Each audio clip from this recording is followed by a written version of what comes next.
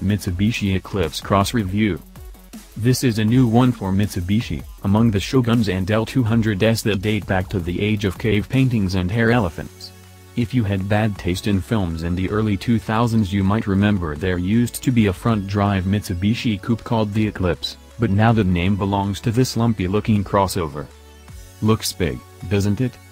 In pictures, I thought this was a proper family-sized SUV, standing shoulder to shoulder with a Land Rover Discovery Sport or Mazda CX-5.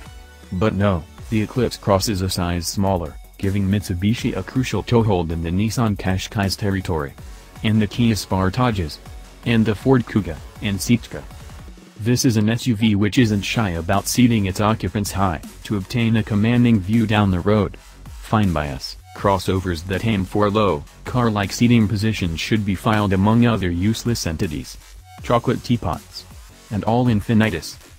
Eclipse Cross drivers lord it over Qashqais and Sportages in stature, but not in quality ambience.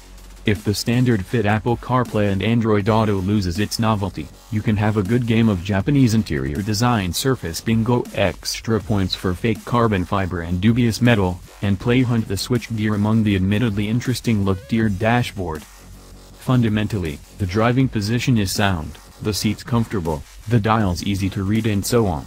But the switchgear isn't as professionally thought out as what the Koreans are doing now. Or copying off Audi, at any rate. The 1.5-liter petrol is a reasonably free-revving and generally fit-for-purpose power plant.